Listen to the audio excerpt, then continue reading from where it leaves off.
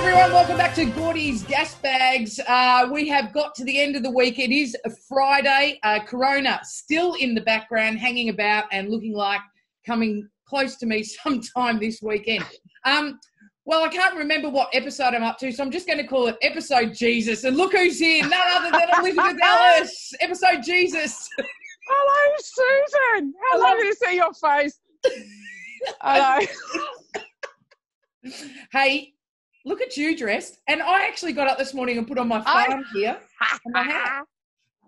Look at you, and you know what? That is not what you wear on the farm. I love when people think you wear like check shirts on the farm. You wear this. High vis. Right, high vis and some denim shorts. Yeah, it's nice. And P.S., this is from Country Road, so I don't think it's appropriate for the farm.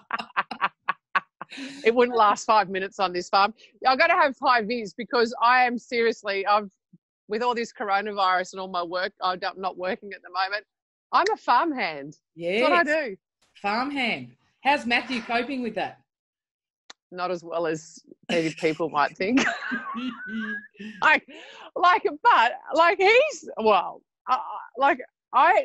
Yesterday I was shoveling like grain out of a bin and like throwing it to cows, and today I was helping him change a tractor tire, and I'm thinking, I played 122 test matches and I have 2 university degrees, and here I am. Yeah. Shoveling. You know what? Shoveling grain. Yeah, shoveling. I thought you were going to say shoveling shit, but anyhow. No, I'm trying to dodge it. It's all down the driveway. Our driveway's a kilometre long, and the kids, like Austin's just learned to ride, and we got Evelyn a new bike, and they want to ride down the driveway, and they come home and they've got cow shit in a line up their back because they're not quite good at dodging. I'm like, could you ride around it? Anyhow. Oh dear. Hey, beautiful farm. Look at the backdrop. It's beautiful, isn't it? This is actually the crap view. There's like where I'm sitting, we've got this beautiful view up to the border ranges, but it's sort of a bit hard to see. So I thought I'd put you to this one, but it's so lovely. I'll just show you. We've got this gorgeous.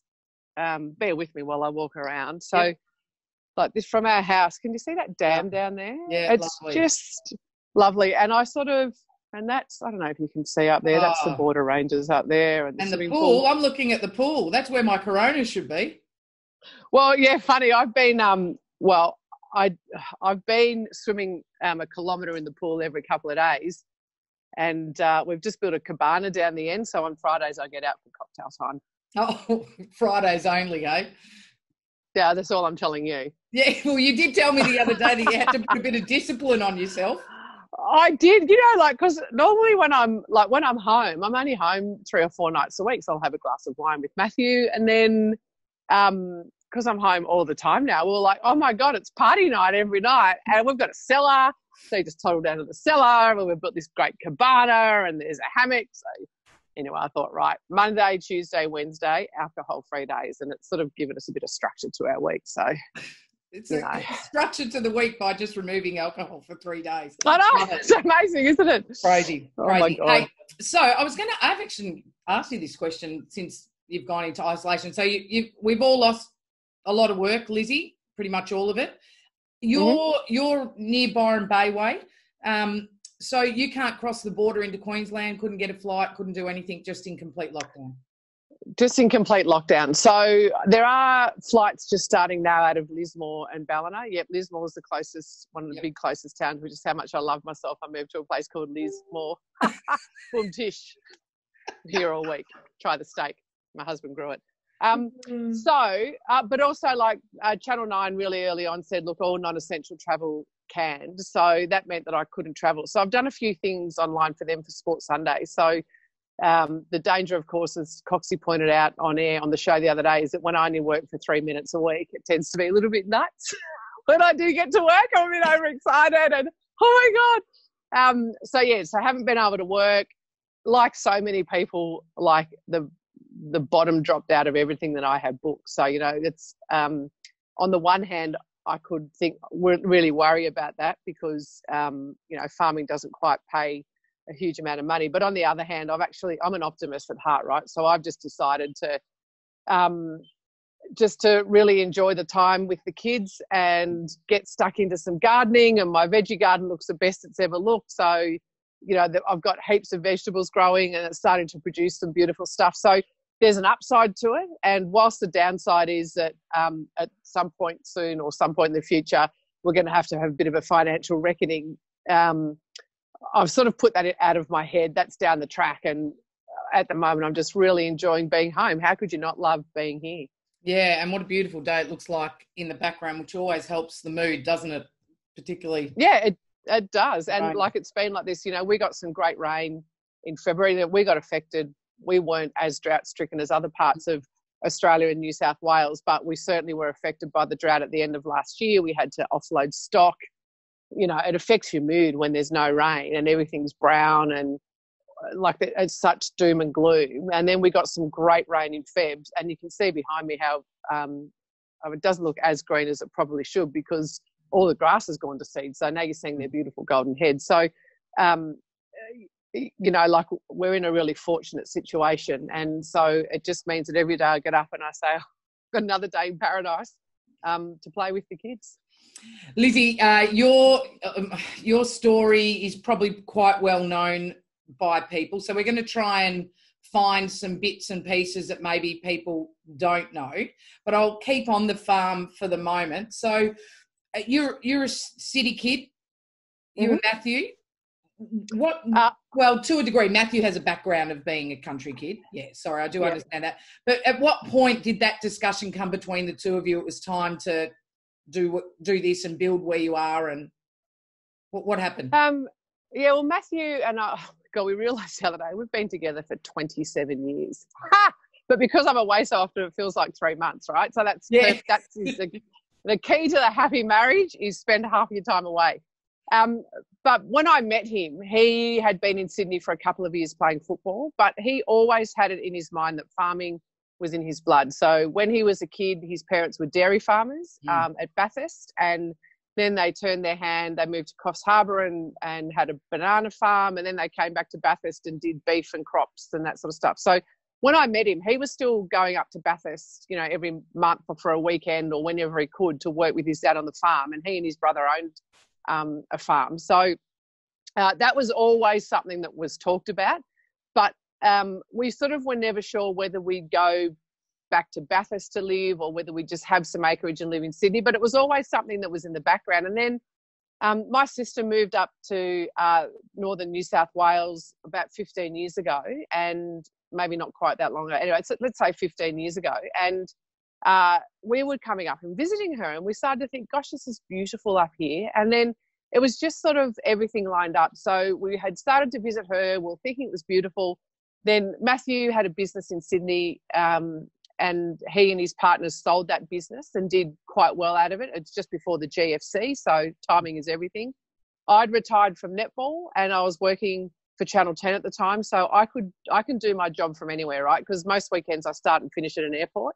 It adds a little bit of complication being in the country, but you can still do it. So we just thought, why don't we look for a farm? So we came up here, we sort of had a really good idea of what we wanted. We wanted more than 100 acres. We didn't want macadamia nuts because we didn't want to do cropping. We wanted to run livestock, or Matthew wanted to run livestock.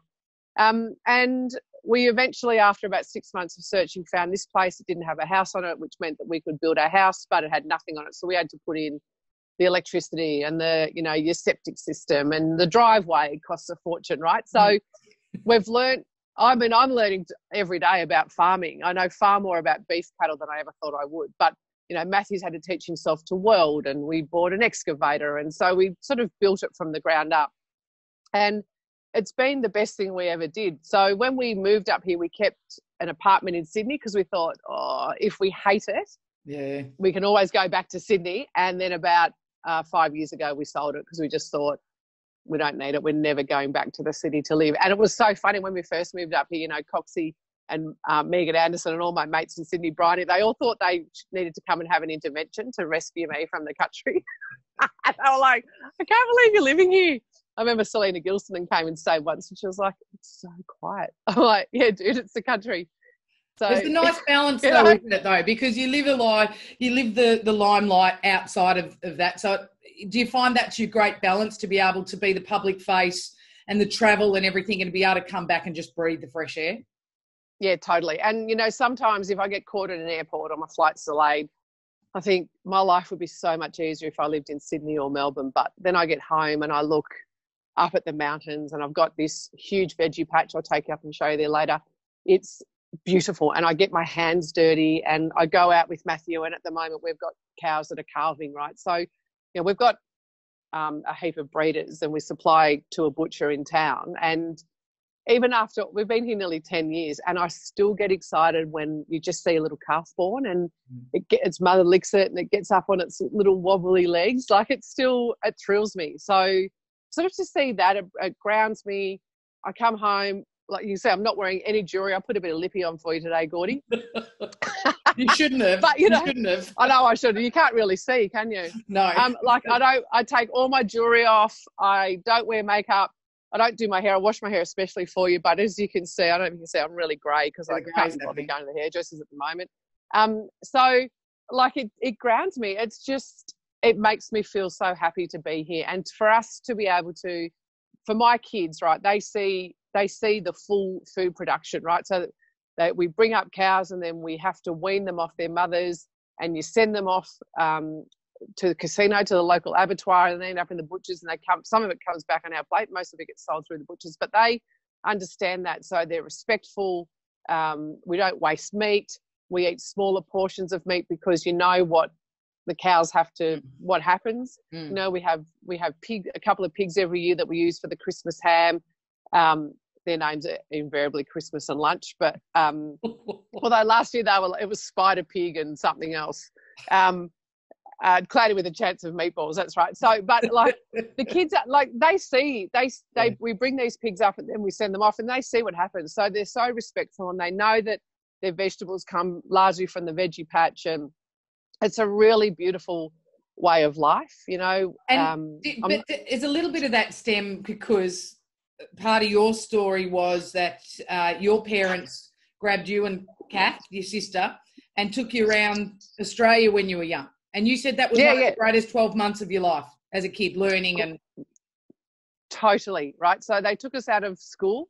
You know, Mum and Dad both left their jobs. We had a caravan. In year 4, I missed all of year 4, and my sister missed all of year 2. It's funny, you know, it's been really interesting listening to people talk about this period of time where kids are home and they're missing school. Now, high school is a totally different thing, right? I don't want to talk about that, but my little girl's in primary school. She's in year 3, and I was in year 4 when my parents took me out of school for the year. We had one workbook, one exercise book, and our car broke down for 2 weeks in Noosa. Back when Noosa was this tiny little fishing village or little holiday village. And on rainy days, Kath and I got all the way through our notebooks, and by the time we'd finished at Noosa or a month into our holiday, we'd done all our notebooks and we didn't have to do any more schoolwork for the rest of the year, right? So, and the upshot is, like, I've got 2 university degrees. My sister has a university degree. She's got a master's. She's just enrolled to do further education at Harvard, right? So it hasn't affected our long-term education because we're spending the time with our parents. We were following our curiosity. And we learnt just so much about life from that period of time. And so, yeah, we spent a lot of time in the bush and the outback, and Mum and Dad loved it, Dad in particular. So, you know, when my dad died just after the 2007 World Cup, he was diagnosed with lung cancer. And in that last year of his life, we spent a lot of time talking about that time together as a family. And, you know, I think, and that's why I've been so relaxed about like the Evelyn's schoolwork and this period of time, because it's an enforced period of time with your family that you might never get back again. So, and I lived it for a year when I was in year 4, and I have a totally different outlook on the world than I think I otherwise might have had. Embrace it or lose it, Lizzie, I say at the moment. So, yeah. Hey, listen, you and Kath, great mates, very funny, your sister. Sometimes I think she's funnier than you. I often think she's funnier than me. And I sometimes steal her jokes. Yeah, and you sometimes feed her rocks. Yeah. So when we were little, like I was 22 months older than her, right? And I was a rubbish big sister. So one time Mum was hanging some clothes on the line. And that was back in the days where you'd leave your kids in bassinets. Like this was in the 70s, right? You wouldn't do it now. Leave one kid outside who's 3 months old and your 2-year-old kid outside keeping an eye on her while you're ducking to get the washing and bring it out. By the time Mum had brought the washing out, Kath's mouth full of rocks. I was like, what are you doing? She's like 3 months old. I'm like, she's hungry. I was very right. Oh, and you know what? It's been that's pretty much the state of our relationship. She's like, we're so close. She's living in Hong Kong at the moment, so I miss her and her kids desperately. But yeah, she does make me laugh. But we've always had that underlying sibling sort of rivalry. Yeah. So a lot of people, some people will know of your, I guess, your birth into netball as such, and some people wouldn't. So I think we need to go there just for the moment. And there might be a few Sheilas out there, good name, that are watching this. It was an interesting moment when you started netball. Yeah, well, it was like, sliding doors moment, right? Who knows what my life could have been like if it wasn't for a woman called Sheila Ether, the late Sheila Ether. So my mum played netball at Windsor, and I hit sort of the 8-year-old mark, and Sheila rang Mum and said, "Oh, Marg, I'm putting together a team for Green Hills Netball Club. Does Liz want to play?" And Mum said, no, she's not very coordinated.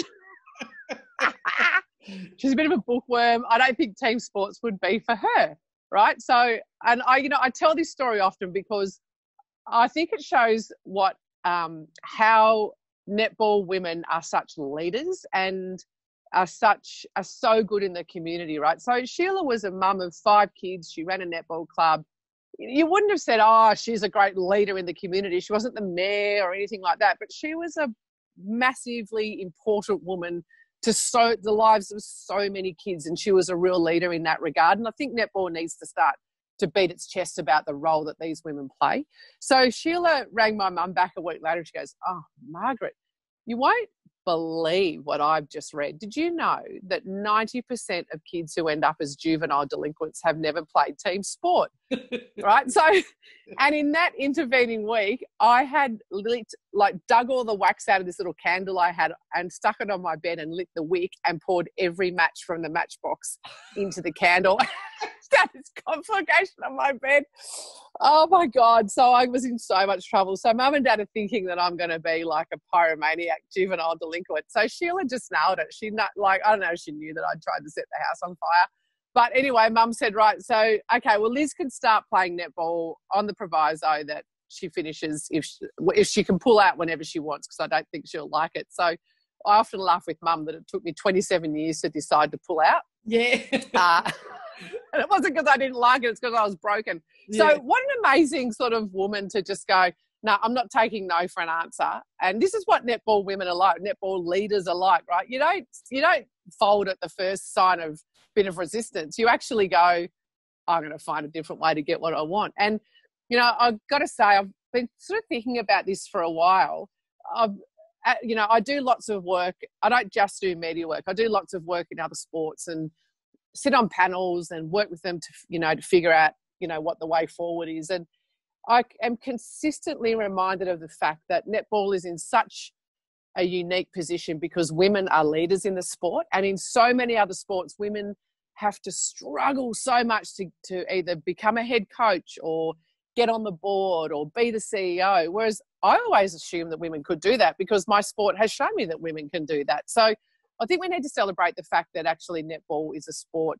It's the only sport that's run by and large by women, for by and large women. Now that's changing. There's men's netball, blokes are getting more and more involved, which is absolutely welcome. But I think we need to celebrate that fact that our sport is actually a great crucible to have women turn into leaders. And, I saw that from a really early age when Sheila wouldn't take no for an answer. Imagine if she had taken no for an answer. I'd be, a solicitor sitting in an office somewhere. I wouldn't have.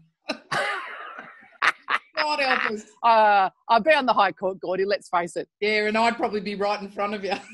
Yeah. Can you imagine? Imagine you taking your drunk and disorderly charge all the way to the High Court. It's like, I haven't even opened that bottle the whole however many episodes, 17 episodes. I'm doing quite well. Hey, do you say that's the same bottle? No one believes you. No, I know. Hey, do you feel a weight on your shoulders at times being the face of netball, or being the spokesperson of netball, or being the, I guess, the activists at times for netball?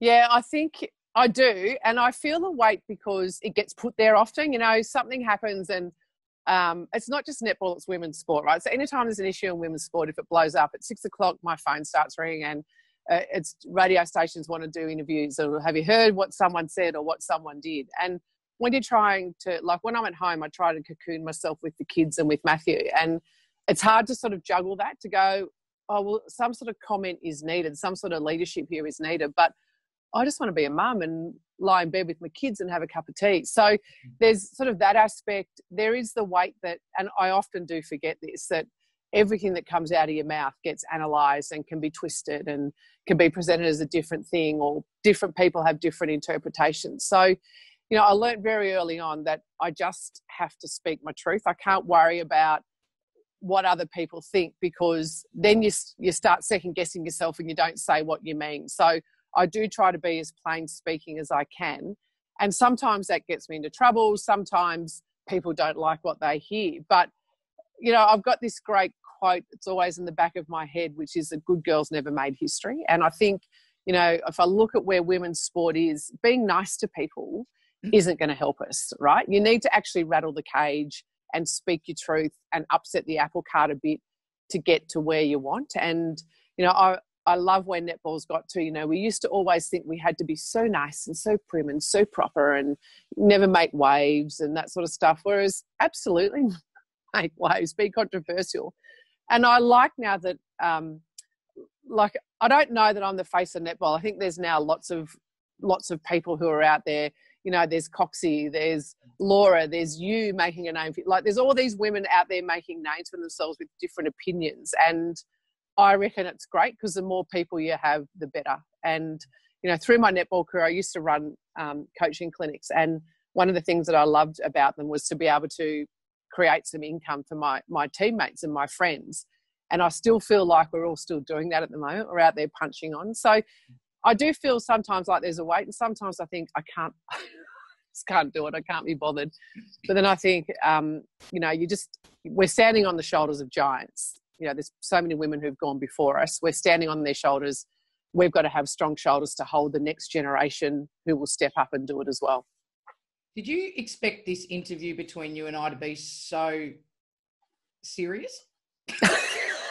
I'm expecting, like, for this alien to unzip out of your face and go, it's Gordy. We don't really sit and have this kind of like, you know, we're always work, or, you know, we're having a laugh about something, but we don't often really sit and talk like this, do we? No, and it would be weird if you and I were sitting at a bar. If you go, Liz, does the weight sit on your shoulders? I'd be like, just get me another beer. You have a Corona and I'll have a pale ale, and we'll all be happy. Hey, but drink responsibly, of course. Yeah, of course. Hey, do you, P.S., by the way, you've been thrown under the bus in about 14 of the previous 16 episodes of this, so don't start to act just in here and now, I can tell you. Bastards. Yes, that's right.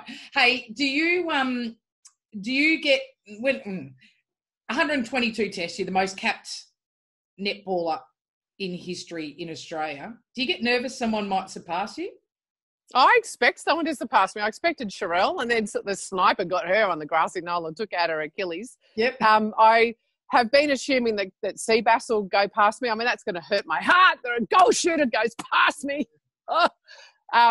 But you know, she debuted against me. I think it was either her or Caitlin Thwaites. One of them debuted against me, but I played against Seabass when she was in her first year. So it's sort of a nice baton to pass on.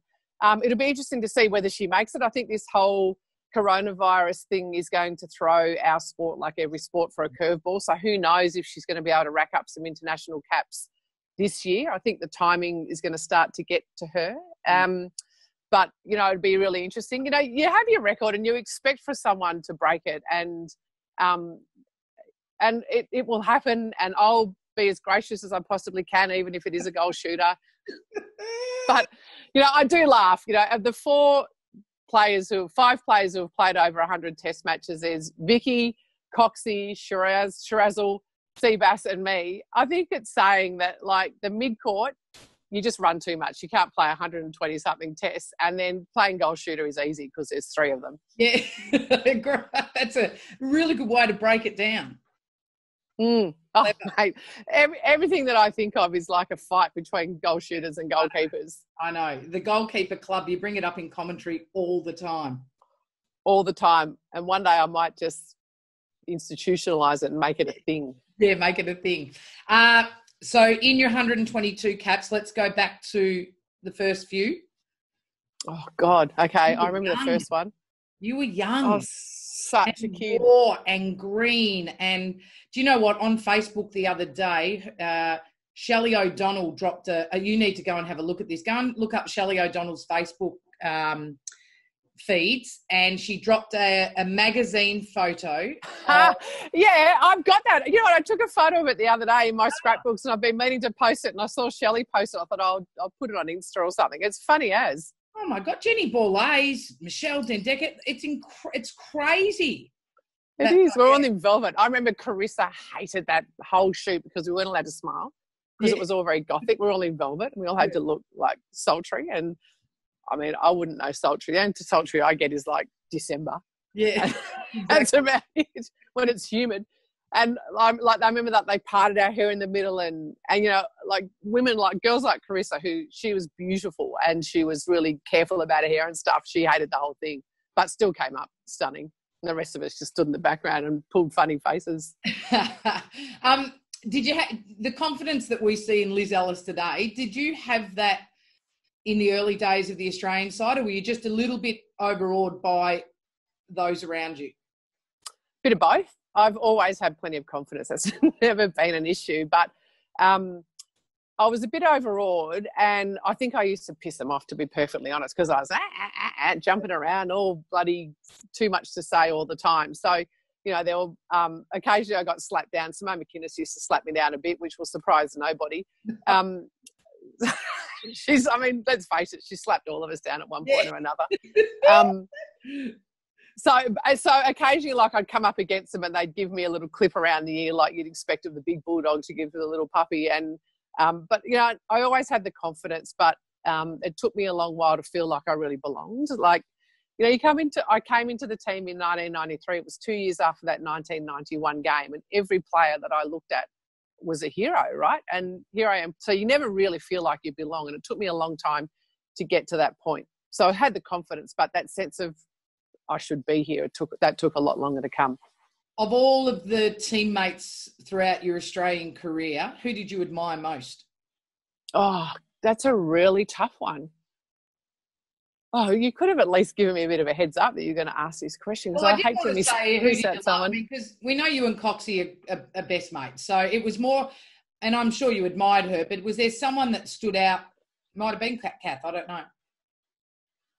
You know, there's players who, like you spoke to Sharon Finnan, right? I absolutely admire her because, you know, she was in the lead up to that 99 World Cup, she was in and she was out, and she was sort of there and thereabouts and on the fringes. And I remember it just at the selection camp for that team, she just said to me, right, when I get put with you, we are going to dominate. And the steam coming out of her ears was amazing. And I always felt like really protected when I played behind her, you know. And oh God, there's so many players I admire. I always admired players who got the absolute most out of everything that they had, you know, like a Bryony Akel was never considered a superstar. No one ever talked about her in terms of Australian selection, but in our Swifts team, she was the heart and soul because she worked so hard to get to the point, like to be the best club player that she could be, you know. And then to be able to play behind someone like Kath Harvey-Williams, who was so ruthless and so uncompromising on court,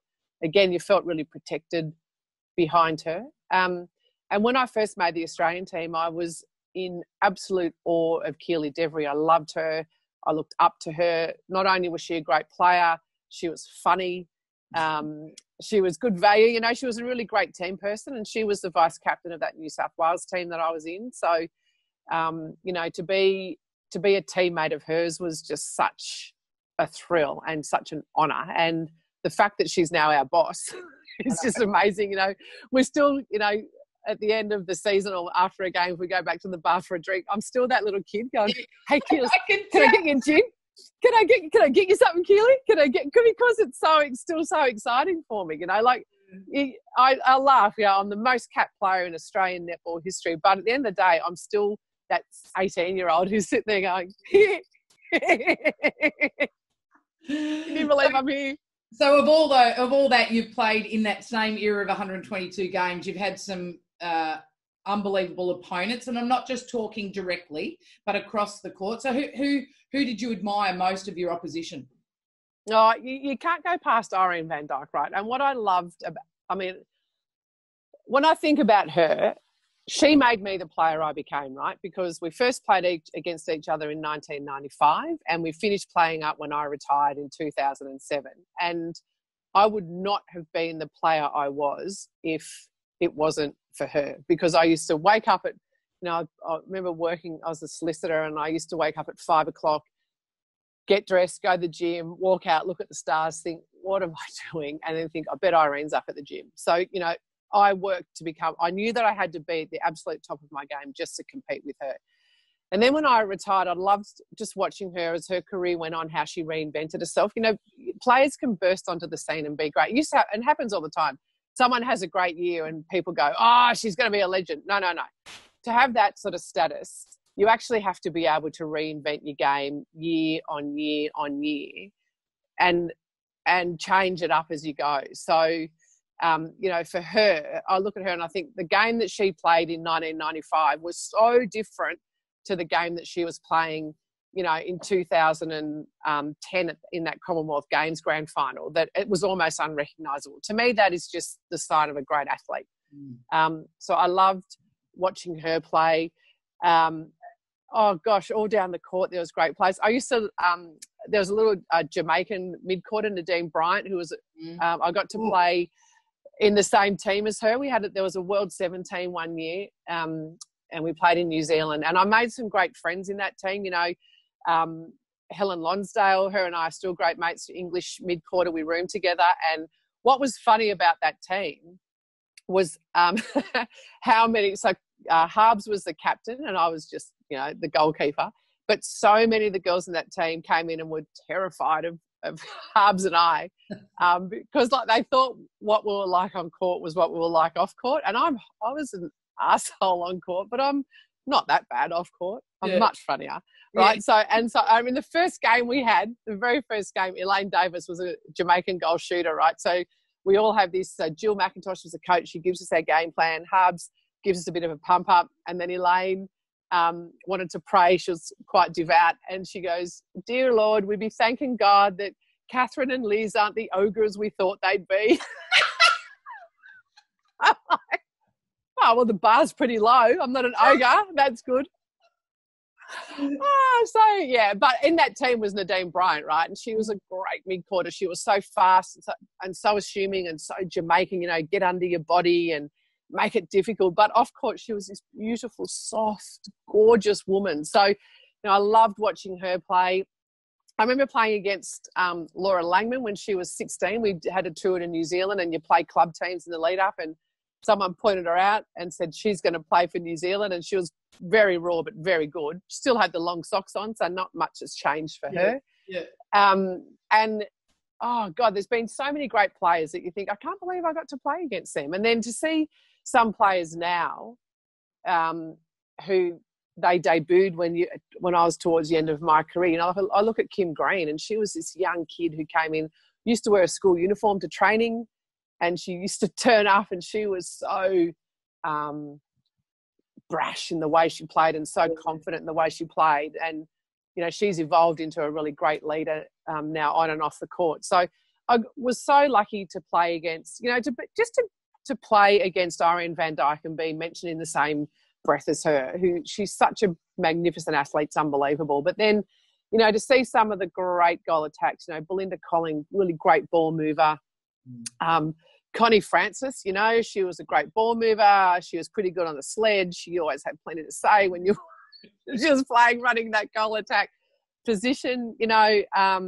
Oh God, so many really great mid-quarters that I've seen. And then, you know, down the defence end of the court, you know, Bernice Meni was just extraordinary. I'd watch her and she'd be taking intercepts. And I'm like, why can't I play a zone? I want to play a zone like she is. And she's flying out and getting all these intercepts. She was terrific. You know, Oberon Peterson from Jamaica was an awesome, really intimidating goal defender.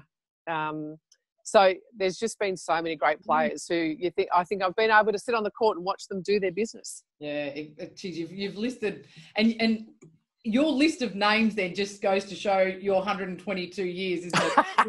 122 years, your 122 caps, my apologies. That's all right. It probably felt like 122 years, I imagine. Hey, so you've talked about teammates and you've talked about opposition. Let's go to your chickens. I mean, your coaches. So when we first moved to the farm, we got chooks, right? And I was trying to figure out what to name them. And I was like, I love my chooks. I could sit and watch them all day. They are fascinating creatures. I mean, pecking order, the phrase pecking order comes from the chickens, right? Because we got them and then they just spent the first couple of weeks establishing who was the top of the pecking order, right? So I watched them carefully and I thought, I'm going to name these chickens after my coaches. So I had Sheila, my first coach, Helen, my first rep coach, Julie, after Julie Fitzgerald, Jill, Joyce, Norma, had 6 chooks, right? So I had them all named. Sadly, Sheila grew into a rooster, right? So Sheila was a boy. So Sheila lost her head, sadly. And then after a while, I mean, it was just the funniest thing to watch them and go, oh my God, that's just what Julie Fitzgerald would do. Oh, that's Norma. That's definitely, like, Joyce was a bit aloof but a bit good. So she would always find the best stuff, but never tell any, like, she was just like really aloof and good and everyone wanted to be like her. And Norma would be in there and Jill would be looking around and like, it was just, anyway, but one day they all pecked Norma to death. So, you know, I haven't ever told Norma that, but now she'll probably find out. So if we're talking about coaches, and there's been a bit of I guess not a theme, but there's been a few discussions through the previous episodes of this around the next or the incoming Australian coach. I think you're fairly well platformed to have an opinion here. Even if I wasn't, I'd still have an opinion, let's face it. I don't even know why I'm setting that up. Just like, why would you bother? Now, who do you think? Well, look, I think that Simone McInnes is probably the front runner. She would be who I would probably choose. But it's interesting, isn't it, right? So lots of people talking about Bryony Akel, and I think Bryony will eventually make a great Diamonds coach because she is a real players coach. But you know, I've spoken to her at length about this, and she spoke to you. It's not for her at the moment. She's got little kids. She also feels like she's still learning her craft, so we can put her aside for a moment. I'd love, I think, to have the next Diamonds coach as someone who has played a significant period of time in the dress.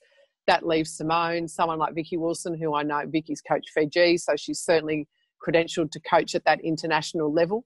I think Simone probably has the edge at the moment because she's had that cut and thrust. And I think, you know, I'm on record as saying this is no surprise that I think Lisa Alexander, whilst a great coach, was probably out-coached on the game day stuff in recent years by Nolene Taurua. And I just think being in that cut and thrust week in, week out, where your decisions every 5 minutes absolutely matter and you get used to living or dying by those, are so important. And Simone's the one that's had that. So I think we've probably got to look to our National League coaches, current coaches, and look to see who is probably the best placed. And I think that Simone McInnes is probably the best placed. Having said that, I'd love to see a real collegiate approach taken. So if Simone was the head coach, to be able to look to other coaches. For example, Julie Fitzgerald has so much experience and so much to offer. She came within a whisker of picking up the New Zealand job a couple of years ago. You know, she's such a fine coach. Bryony, you know, Stacey Marinkovic has done a great job. Obviously, Rose. There's coaches all over the shop. I think we're really blessed with some great coaches at that super netball level. But, you know, if you're going to... And I know that there's this argument that you can't have a head coach of one team coaching the Diamonds, whereas I think Simone has bled green and gold for that Diamonds dress. She's not the sort of personality that's going to let her club loyalties override her national loyalties, and I think there's ways around that. You can build a structure around it, and people are professional enough that we can all live with that structure, and you can have, advisors and assistant coaches and that sort of stuff, and really bring everyone into the tent to make sure that you get the right thing for the Diamonds. So I guess that's a long way of saying I think Simone McInnes should be the next Diamonds coach. Yeah, no, and I was just going to say, to that point that you've just made there, I don't think there would be a current national Suncorp Super Netball coach that wouldn't fit under what you've just said. I think they could all manage in one way or another a dual role, providing, as you say, the structure around it supported. And you would like to think that the other Suncorp Super Netball coaches, if one of them got in, would also support that. Yeah, I think so. And I think, we saw, speaking to people like Nolene and people within New Zealand to see how she did it. She coached the Silver Ferns from another country to a World Cup. So she didn't do it all by herself. She brought in coaches from all their different franchises, gave them really specific tasks, and everyone bought into it. So you need a coach who can create that. You need a coach who's got, the ability to create that, has got the respect of the players, really understands what it means to be in that Diamonds environment and to wear that dress, who's got the coaching credentials, but has also been in that cut and thrust week in, week out. And as long as you're transparent, right? If the players are smart, if the coach who's coming in is transparent about everything that's been doing and is a good communicator, the players will be fine because they're smart. They understand stuff and they just want to be told the truth. The coach gets appointed and your mobile phone rings and they say, I understand, Liz, that, you have a massive role in the media and everything else that you do, but I need you to have some involvement with the Australian Diamonds, be it in a specialist role. I want you as an assistant in some capacity, et cetera, et cetera. Are you open to that? No. And I'll tell you why. I would love to be involved in the future, but in this regard, I'm a bit like Brian Hakel, in that my family is my first priority. I've got an 8-year-old girl and a 4-year-old boy, and they're only going to be this age once. So I'm really careful about the work that I do. I pick and choose. I've got my contract with Channel 9. I do heaps of keynote speaking and that sort of stuff, but I only do one a week.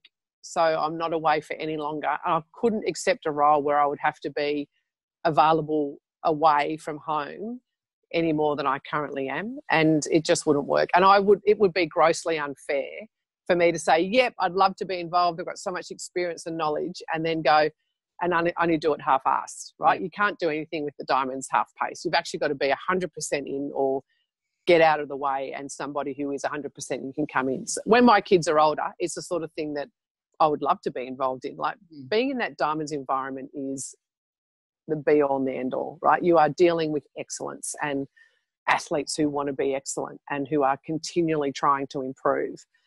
So I couldn't do that if I would feel like I was cheating them if I wasn't 100% in. So, you've seen it. I won't take calls after a certain time at night when we're doing stuff, with Channel 9. I'm really careful about how I do that because being with my kids and my family is number one priority, and then everything else has to fit around that. So, no, I wouldn't. And I just don't think that it would be fair to A, my family, but B, to the athletes. You have to be 100% in or stay away. And I appreciate it's taken us 2 weeks to get to this point, Liz.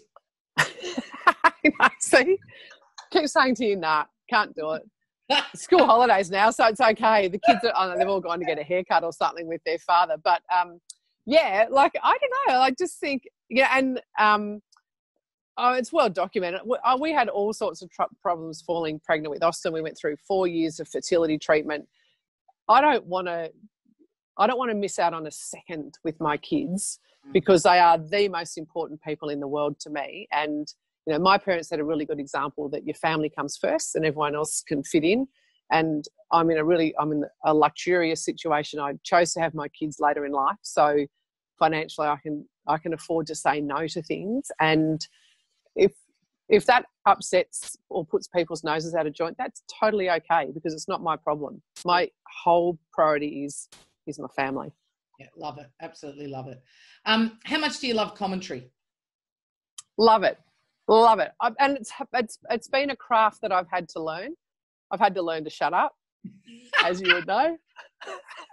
Hey, have you seen that? Have you seen that? I think Channel 9 or Suncorp have put together that package, and it's the Macaulay Culkin package. And I tell you, it just made me laugh. Like, people don't understand, like, you know, just when we're sitting there and just the different things that happen, or I'll put my hand up and give you a backhand, or it just makes me laugh. Oh, funny. Or, you know, like what makes me laugh is that, like my sister, you know, her little girl, Bridie, my niece, is an absolute netball fanatic. She watches everything and they sit down and watch. And Kath will go, oh my God, I knew that you and Sue couldn't talk because you were pissing yourselves laughing at something.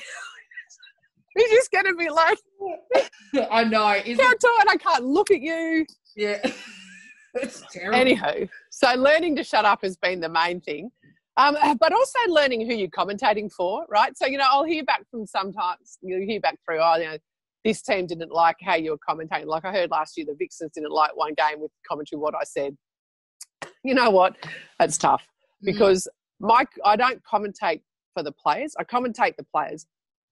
The fact that I get to sit up close and watch them play blows me away week in, week out, right? Because we see netball that we could never have dreamed of watching, right? Because they're fitter and stronger than any previous netball generation, right? So you see stuff happen on the court and you go, oh my God, I was 3 meters away from that. Isn't that amazing, right? You turn into a fan.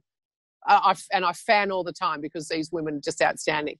But I'm not commentating for them. And you actually have to remember that you're probably not commentating for the people who are rusted on like netty heads, because a lot of what we say, they know, right? They could actually watch the games with the commentary off and pick up a lot of what we know. There's little nuances that you'd only know with you, Gordy, having been a senior coach before, with me having been actually on the court, and you try and really bring those things.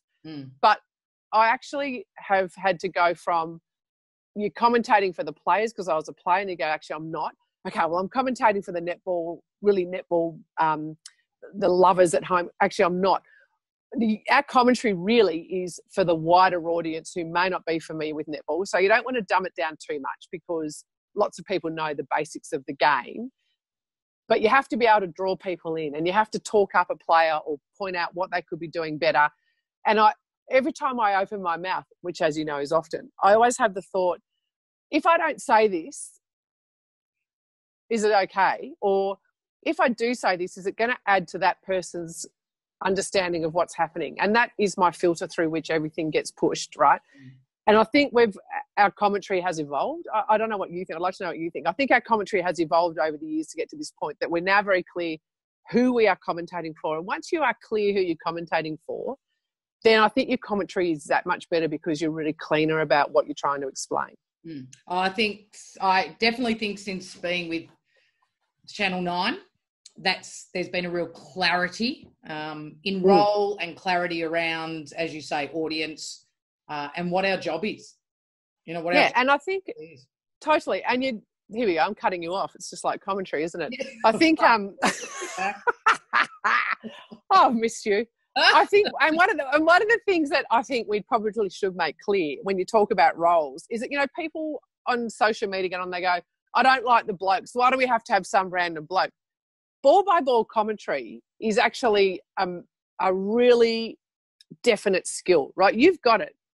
I've done it before. I would have to spend a lot of time to get good at it. Annie Sargent has done it. She's developed like the way she does it, but it took her a long time to get there. It would take me a long time to get there. Like, the roles are really, you couldn't have me and Coxie doing a game, right? Because it would be, well, A, we'd probably forget what we were talking about the game and start chatting. But like, I think you need to have a role, because I need someone who goes ball by ball so I can then be really definite in what I'm trying to explain.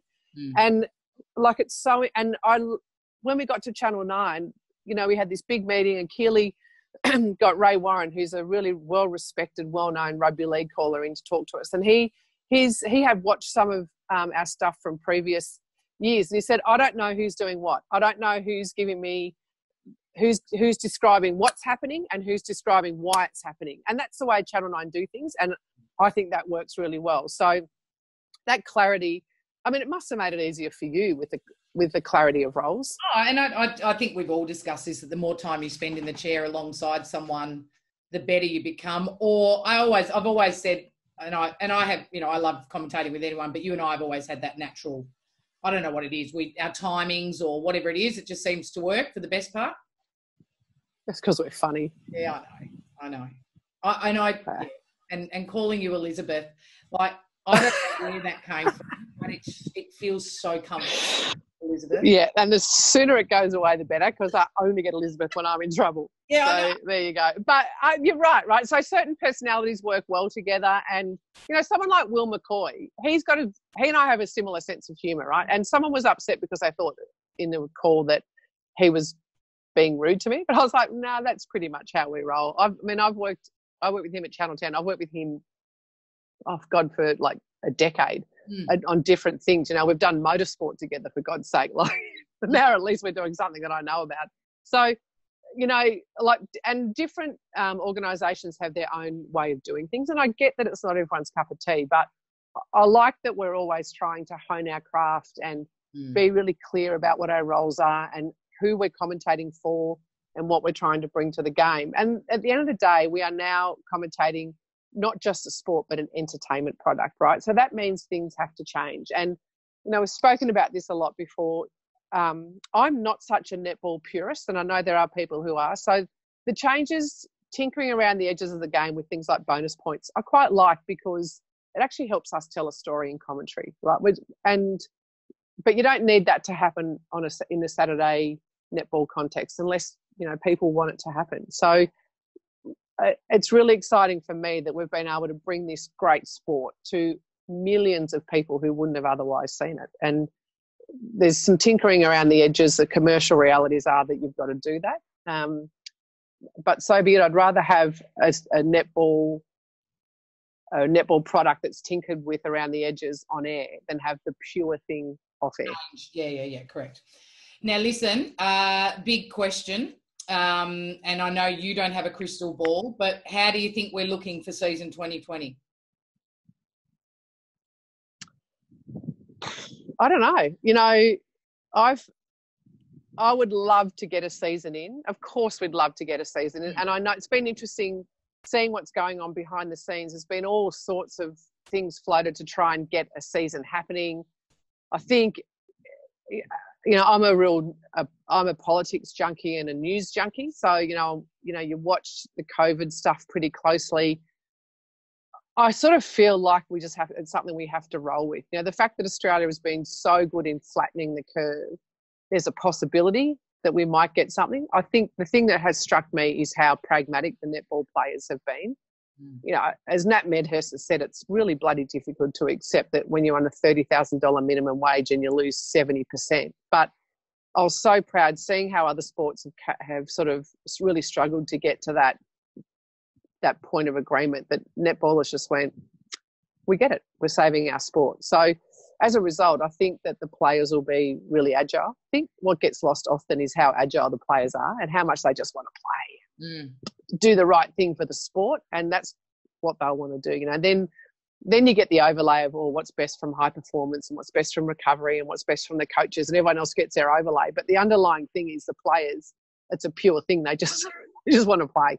So I'm confident that we will get some form of season, because the players will want some form of season, and our sport is such that we can actually condense a 17-week season into 3 weeks if we have to. Wouldn't be pretty, but you'd get there. So there will be some form of season, I think. Just what that looks like yet, I'll leave that to the experts to decide. How far away is your veggie garden? A couple of minutes walk. Do you want to come with me? Yeah, so let's walk and talk and walk. Sure, walk and talk. So, here we are. I'm a goalkeeper. I can't do two things at once. You said it. Unless it's telling the goal defence what to do at the same time as I'm elbowing someone, but I try not to. So there's a couple of things I want to show you. Hang on, I'm just going to take the cover off my iPad so I can do this. Bear with me. Right, the first thing is something I never thought I'd have at my house. Oh, hang on, where do I can't turn myself around, Gordy.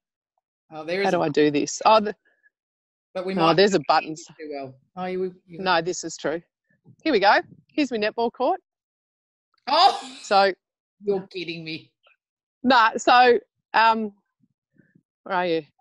Evelyn has taken up netball and we were getting a heap of landscaping done and there was some concrete left over and I said to Matthew, let's just pour a court. So it's sort of 10 metres by 5 metres. So good. How often are you out there? Quite often. Fetching the ball. For your own personal glory. Oh, no, do you know what? I really have to pull my head in. Like Evelyn will be like, let's play donkey, right? And I'll get her to DONKE and then I'll have to be like, oh, I should let her win. It hurts me. Did she get how good you were? Or did she? No idea. Okay. She gets it a little bit, right? But the funny thing is, like I coach her school team, her little under-8s team that, Ballina. And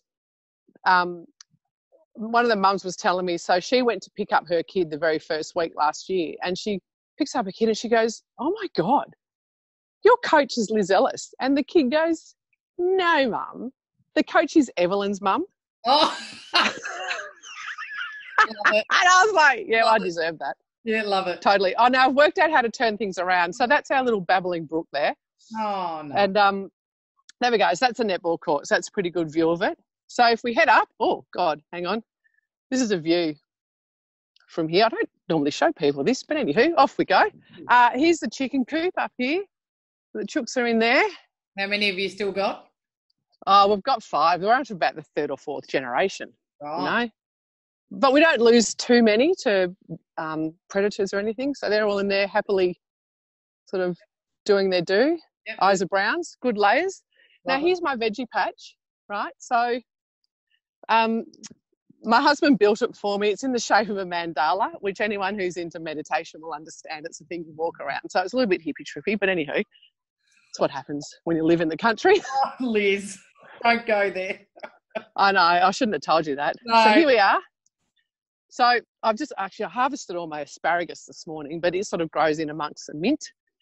And there's my sage. Here's all my lettuce and parsley, and there's rocket, and here's all my bok choy. How good do they look? Very all good. My Asian greens. And then I've just planted on the weekend. Oh, what have I got here? Beetroot, because you can beat an egg, but you can't beat a root. That's a bit rude. Broccoli, lots of broccoli, bit of red cabbage. There's some capsicums over there. If I come in here, so I've got my little divvy. I know, it's pretty cool, isn't it? I love the fact that I have a vegetable garden now. Like, this is, if you had told me this was going to be my life 15 years ago, I would have laughed at you. Yeah. So there's some tomatoes. And what have I got there? Oh, cauliflower, because they're $8 a pop at the moment. So this is going to be worth hundreds. And so got some bananas. I've got a curry tree out the back. That's the bomb. And let me show you this. Speaking of things, that's my husband's shed. Hang on. Let's bring it back to me. I'm a bit more interesting than his shed and his truck. Yeah, like if someone had told me this was my life, I would have laughed at you. But anywho, here I am on the farm, walking barefoot. Don't tell Catherine, but we had a snake up here the other day. So yes, you posted your brown snake that you had. Oh, it wasn't alone, unfortunately. So look at this. Here we are. Avocados. Oh my! Wow. Aren't they good? Hey. You just hooked me line and sinker. Yep, so you need to come and visit, Gordy. There are so many avocados here. Anywho, that's about all for the moment. And there's my curry tree, which is you stick in your curry. So there you go. There's your little, there's my house. Good job, Lizzie. I don't know that you've ever done that. That's a bit of an exclusive. It is a bit of an exclusive, isn't it? I sort of try not to carry on about it too much, but I do like where I live. Yeah, it's quite nice. People will very much appreciate this insight, and I'm not sure whether you're capable of walking and singing, but before I let you go, Elizabeth, to the back end, which most people tend to enjoy, I believe, which is called GORDYS GASBAGS Karaoke. It started at episode 1 with Shelley O'Donnell, and it's had its moments, and it's had some of the average ones along the way. let's face it, if you start with Shelley, who can sing, it's just downhill from there, isn't it? Have you got a karaoke go-to song? Oh, nah. You know, I've said to you before, I don't dance, I don't sing. Oh, you don't? I mean, I do sing. I sing with the kids all the time. And I've got to say, actually, I thought I couldn't sing. And then you have kids and you sing all the time. You go, well, I can almost sing. I don't know. I should do some sort of Old MacDonald had a farm. Oh, how about this one? Okay, so, ladies and gentlemen, we just had a little bit of internet problems right in the middle of Lizzie's karaoke, but we're now sorted. I'm handing it over to you, Liz, to close out. Liz Ellis, the most capped netballer in our history, karaoke. Liz Ellis lived on a farm, E-I-E-I-O, and on that farm there were, I don't know, shitloads of things. Cows, E-I-E-I-O, with a moo here and a moo there, here a moo, there a moo, everywhere a moo moo.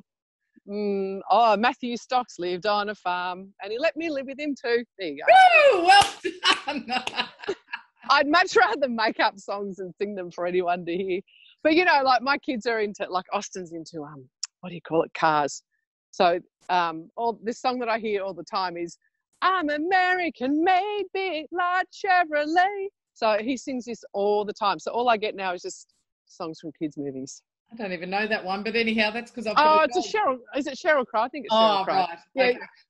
Hey, Lizzie, we're heading into, it is the Anzac weekend this weekend. Life will be a little bit different for all of us as we pay tribute, being a good true blue Australian. How are you feeling?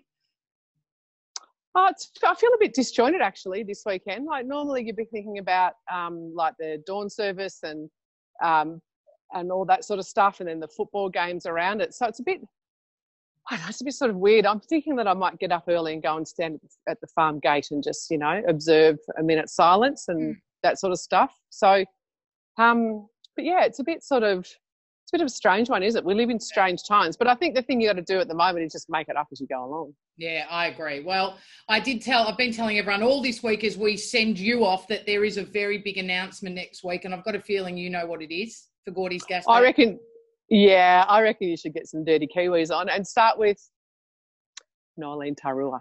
Nolene Tarua, that's right, folks. We're going to Kiwi Week next week. We're leaving the Aussies.